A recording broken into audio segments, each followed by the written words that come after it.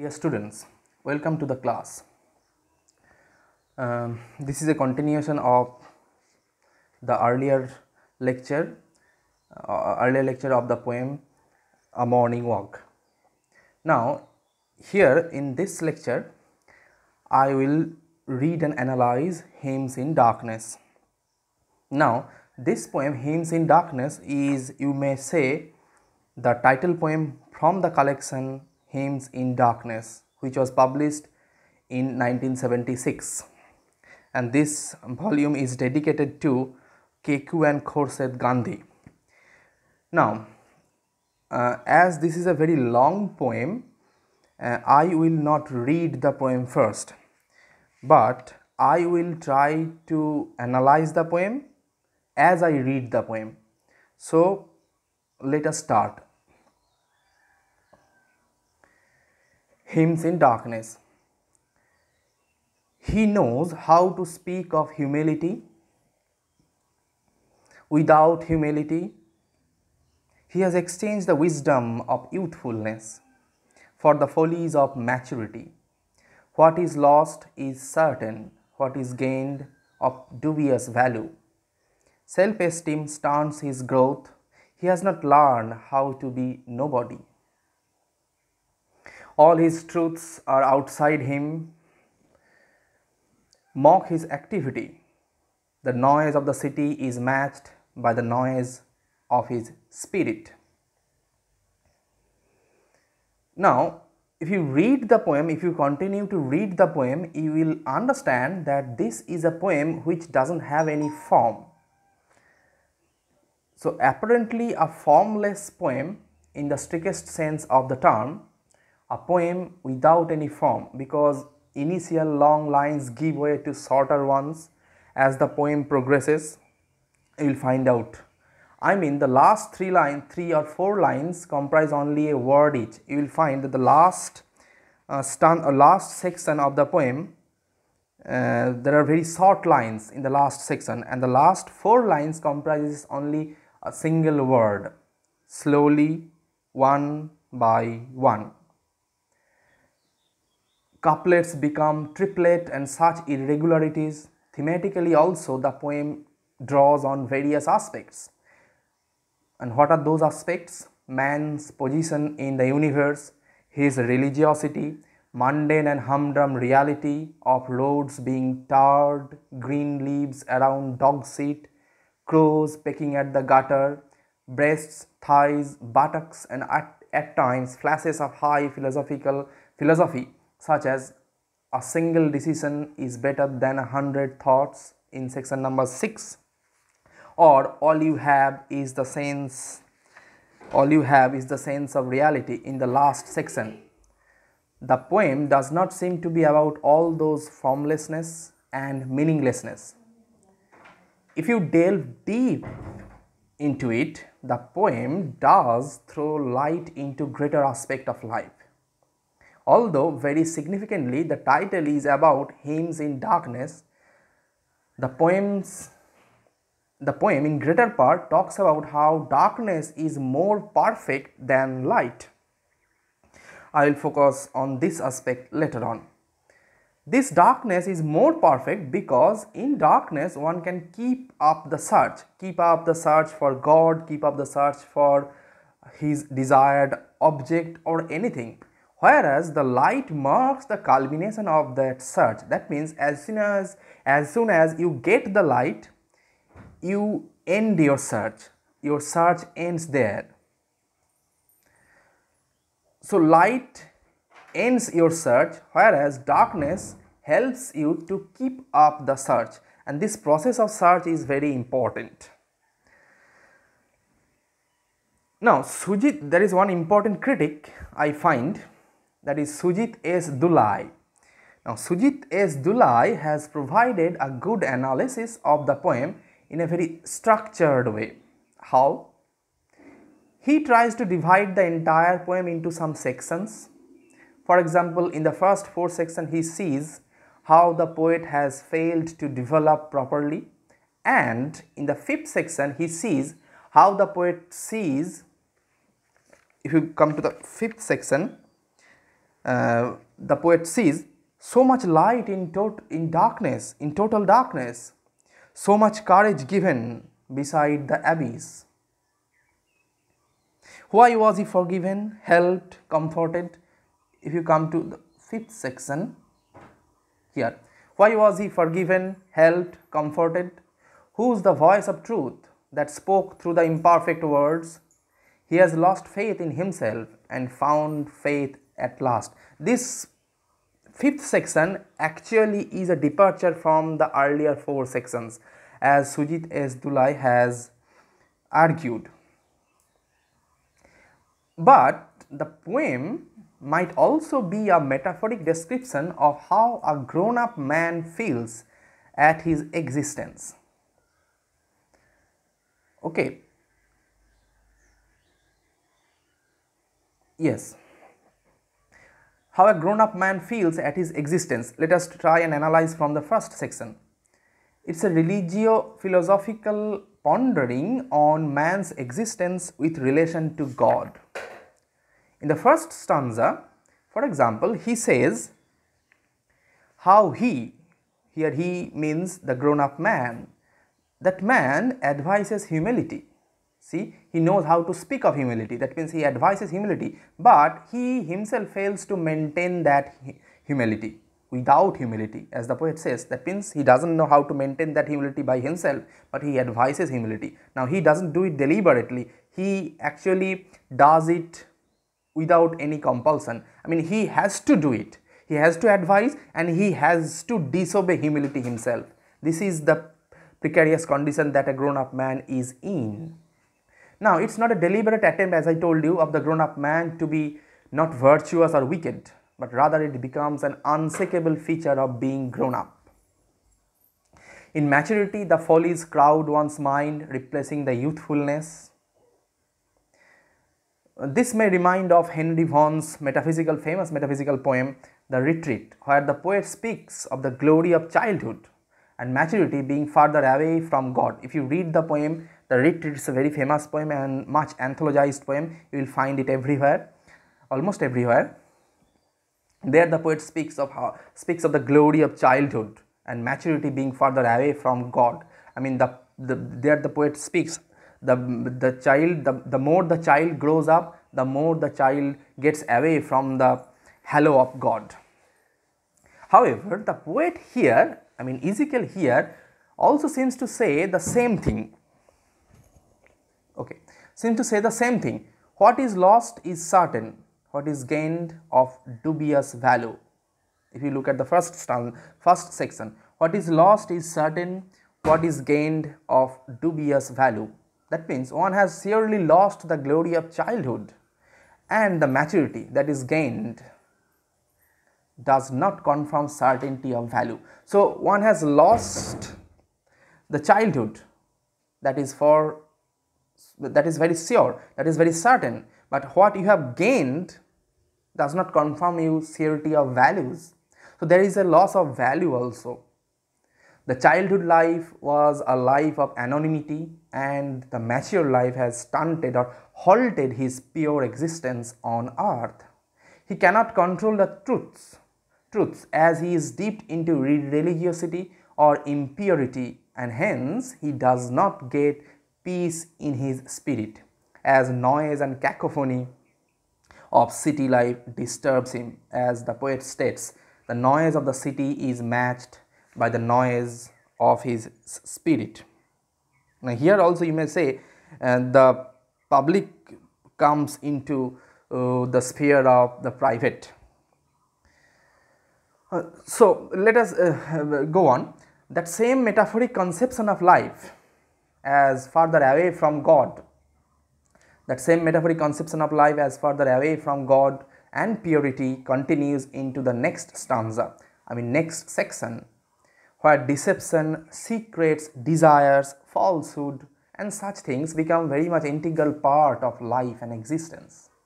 An existence which is played out against the universe which the man or the grown-up man tries to manipulate for his own advancement.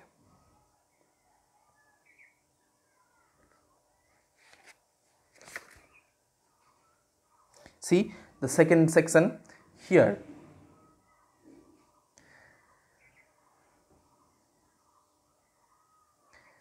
See, it's all of little use. He is still a puny self, hoping to manipulate the universe and all its manifest powers for his own advancement, advantages. Again and again, he loses the war of motives, self-deceived. Here the lines got somewhat distangled. I mean, if you read the second section, hoping to manipulate the universe and all, this is in the same line. And the next line is its manifest powers for his own advancement, same line. And the next line is advantages, stop. Similarly, again and again he loses the war of motives, this is the line. And the next line is self-deceived, stop. This is the problem with the font. Okay, come back to the analysis. So here the poet is talking about an existence which is played out against the universe, which the man or the grown-up man tries to manipulate for his own advancement. The grown-up man thinks that he will direct the world, he will manipulate the universe as he desires it to be. But the endeavor proves to be too little and futile, and he loses the war of motives, as it is stated. He loses the war of motives. So the point that man is helpless and pitted against darkness or ignorance or vastness is again underlined. Coming to the next section, that man having no direction or fixity of purpose moves about. Right, here it is stated, where is the fixed star of his seeking? It multiplies like a candle in the eyes of a drunkard. So the man moves about randomly and he finds no pole star in his life. The fixed star here in this line, in the third section, as I told you, might imply the pole star which gets multiplied in the eyes of a drunkard. And here the drunkard is no other than that grown-up man. So the grown-up man is metaphorically a drunkard, a man in his drunken state who doesn't know how to go forward. He is directionless, he is without any destination. That same plight continues into the next section, in the fourth section, where the man finds himself pressed by destiny or circumstances, and the role playing continues. That means he is sometimes a disciple, he is sometimes a guru, he is at times a husband, he is at times a father. Here, as the poet says, he has played at being disciple, he has played at being guru. To his wife, an impossible husband, to his children, less than loving. Now he calls it destiny. He names the circumstances. A life is a symbolic pattern. He is this life, he is the interpretation. Now from this section, if we go into the next section, there is a kind of shift in tone, as that utter hopelessness, as that utter pessimism find a streak of life, a streak of joy, a streak of hopefulness. So the ordeal of daily life seems to find a streak of life and hope when the poet says in the fifth section, so much light in total darkness. See, if you can compare this line to the thematic, to the previous lines of the other sections, you will find a difference. So much light in total darkness, so much courage given beside the abyss. The tone and mood also changes, as the earlier mood of gloominess, as I told you, give way to glitter of finding a new way. Forgiveness, finding faith become reachable and achievable. The man begins to find hindsight wisdom, as it is stated here. Hindsight wisdom, or wisdom that is understood. Here it is stated, now he is smug in his hindsight wisdom. His follies are familiar, accepted, like old friends. So wisdom that is understood late and accepted his follies like his old friends. The portrayal of everyday reality in the 7th stanza is a proof of acceptance as his prayers are answered. I mean, if you read the 7th section, you will find that there is only this: a tarred road under a mild sun after rain glowing, wet green leaves patterned flat on the pavement around dog seat, one ragged slipper near an open gutter, 3 crows pecking away at it, and breasts, thighs, buttocks swinging now towards, now away from him. So this 7th section is actually a portrayal of the humdrum reality, a portrayal of the daily mundane reality. Now, why is this suddenly a description which is a departure from the philosophical description so far till the 6th section? Here the poet wants to suggest perhaps that the man has understood his position in the universe. The man is now not a man without any direction, because the man perhaps tries to find a way forward, a direction, or how to move about. Thus, from a knowledge of consciousness of being in an apparently irrevocable loss and godlessness to an awareness or consciousness that is that he is not forsaken by God is a transition, as I told you, in belief. That's why he contemplates the sources of his life. That's why he contemplates the sources of his life. If you read the 8th section, here he is now at the sources of it. Self-love, vanity throw a sickly light on his gods. And the 9th stanza dwells obliquely on the mystery of creation, how man is created out of a sexual union. The nakedness, soft, warm and round thighs, or all those physical descriptions becoming literal references of creative process. See the 9th stanza, that which has to be is being had there. Don't, she says, don't, conniving all the same.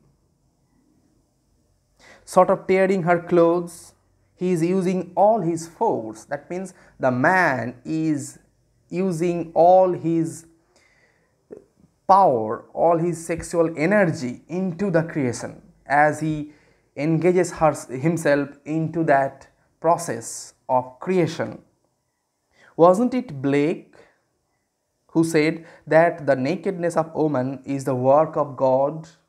That means the woman here stands for nature, the beauty of woman, the sexuality of woman is the work of God. If only he could love the beach. There is one thing to be said for hell. It's a pretty lively place.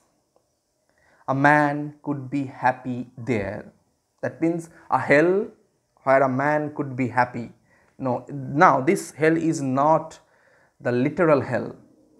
This is perhaps a hell where you will find vibrance of joy, you will find happiness, you will find the happiness of creativity. Now moving on to the next section, that is the 10th section, the man who was wallowing in the role playing. If you read the 4th section, the man is portrayed as a man who plays various roles, role of a disciple, role of a guru, role of a husband, role of a loving father, and such things. So the man who was wallowing in the role playing in earlier stanzas now finds his essence of identity. He is not a middle-aged man, he is not an old man, he is not a married man, he is not a professor, he is not a journalist, and so on. Here, see how the poet describes a man. It's often been said is simply a man. That means essentially a man is a man. It is not important whether a man is a middle-aged man, whether a man is an old man, whether a man is a professor, whether a man is a journalist, whether a man is a married man, whether a man is a father, whether a man is handsome, whether a man is crabbed looking or not. These are absolutely not necessary and important. What is important is the essential existence of man, the godly existence of man. Now let me read this 10th section. A man, it's often been said, is simply a man. He is not a middle-aged man. He is not an old man. He is not a married man. He is not a man with children. He is not a professor or a journalist. He is not a foolish man or a wise man. He is not tall and handsome or small and crabbed looking. He is simply a man, and his speech is human. The rest is important to understand that speech. So what is important is the essential existence of a man on this earth.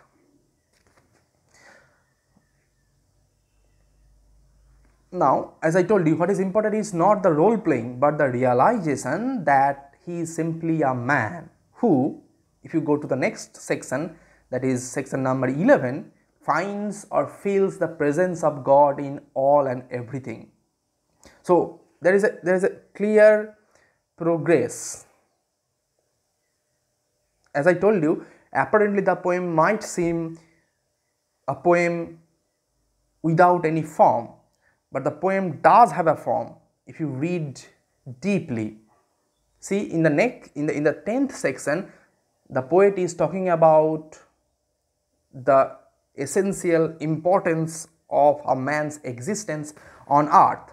But in the very next section, that is the 11th section, the poet is talking about how that man finds or feels the presence of God in all and everything. See, let me read. The enemy is God as the unchanging one, all forms of God and the God in all forms. The absentee landlord, the official of all officials. See how the God has been described? All forms of God and the God in all forms. That means God is omnipresent.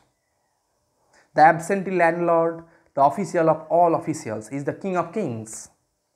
The oppressor who worships God and the oppressed who worship God are victims of the enemy. They rot in families, in castes, in communities, in clubs, in political parties. They stay stable. They stay still. Their hands continue to keep down the young.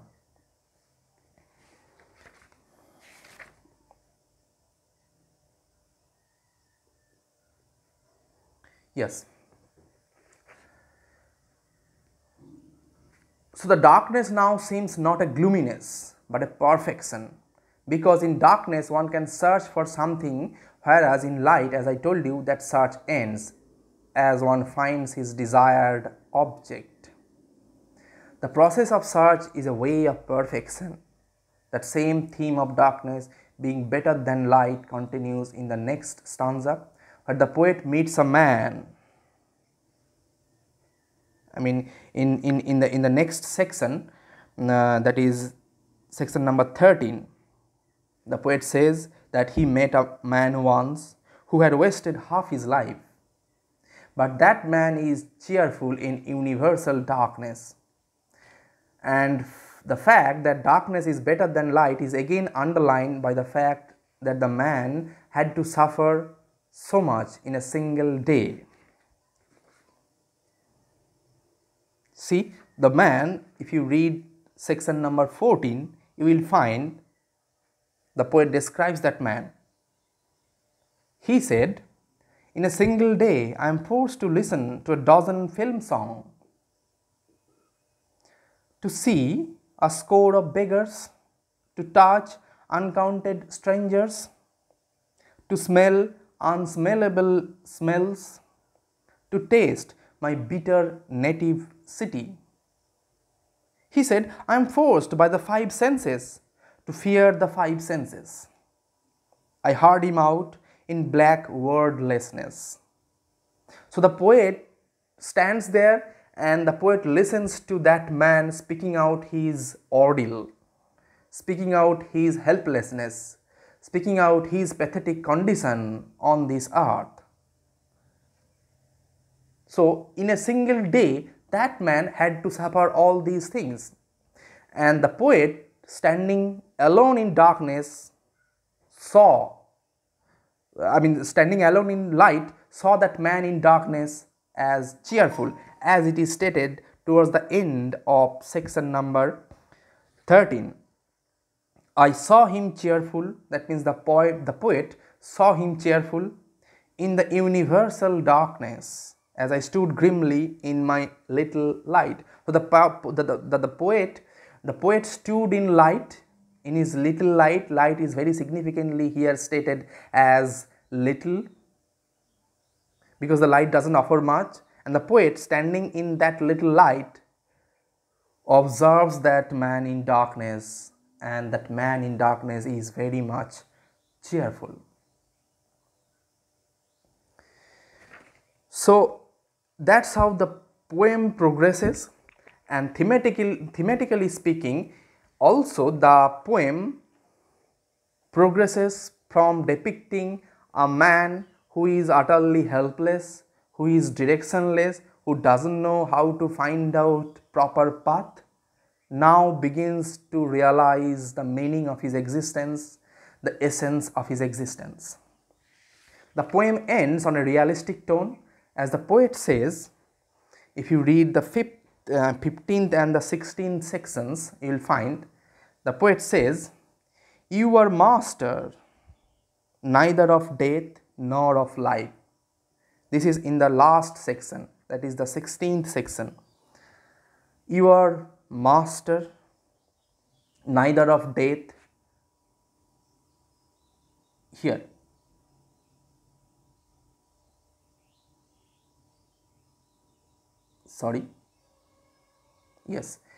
you are master neither of death nor of life. Belief will not save you, nor unbelief. All you have is the sense of reality. This is very, very important.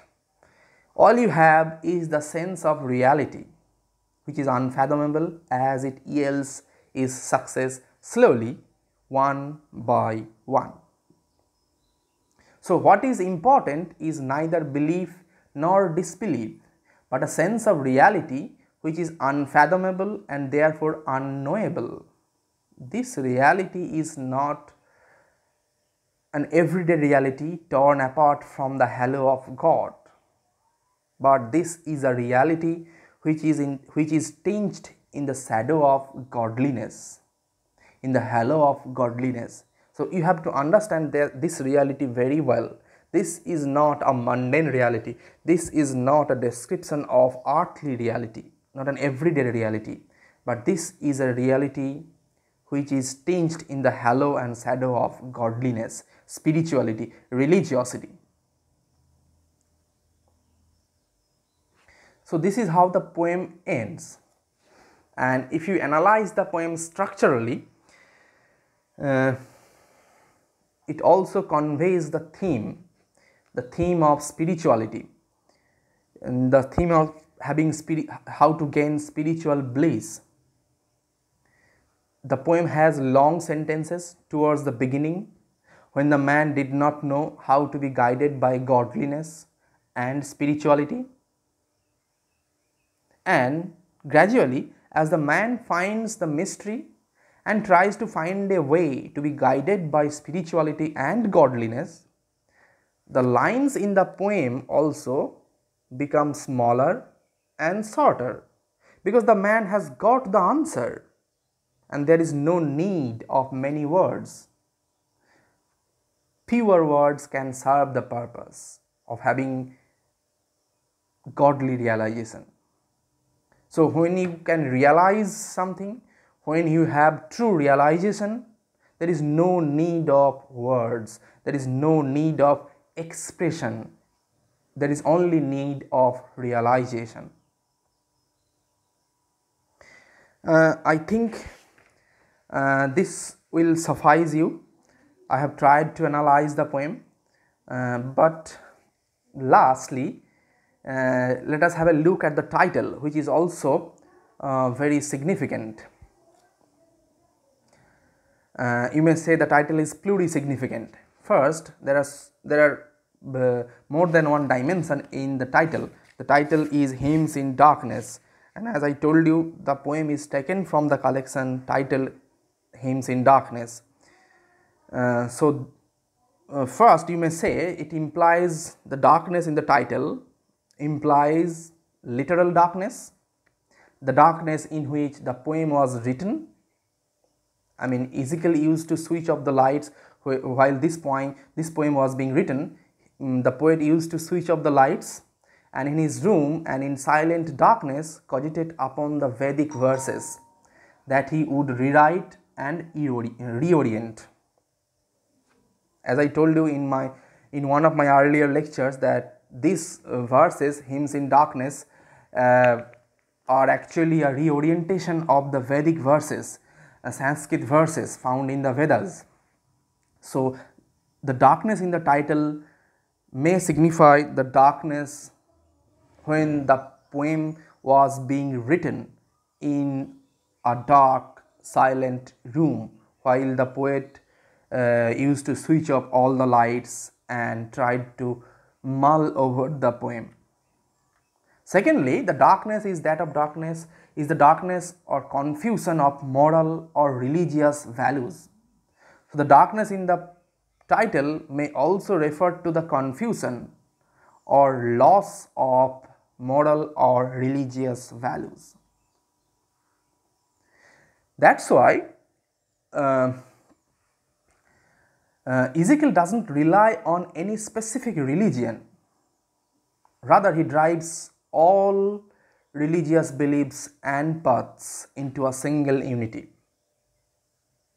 So he conglomerates, he brings into a kind of union all the religious beliefs, all the religious paths that exist. This is the second meaning. Third meaning, or another dimension, another level that the darkness may play, is the darkness which is the binary opposite of light, and I think I have referred to it earlier. The poem, as I told you, seems to suggest how darkness is more perfect than light, as darkness keeps up the search for something. I mean, while you are in dark, you can keep up the search. You continue your search for your desired object, for what you are looking for. But as soon as there is light, you seem to get that object, you seem to get your desired object quite easily, and your search culminates there. So darkness here is an implication of a continuation of search. And in Indian philosophy, if you analyze, if you understand the Indian philosophy, the essence of Indian philosophy is seeking. You go on seeking. You go on seeking God. You go on seeking greater spirituality. There is no end. So light ends that seeking, that tendency to seek more and more, whereas darkness keeps up that tendency to seek more and more. So from that perspective, the poem is a true Indian poem also, as it implies, in line with the true Indian philosophical tradition, the poem implies the tradition of seeking. I stop here. I have tried to analyze the poem, and if you have any problems, any observation, you can put forward. You can put forward your questions, your doubts via email or over telephone. Thank you.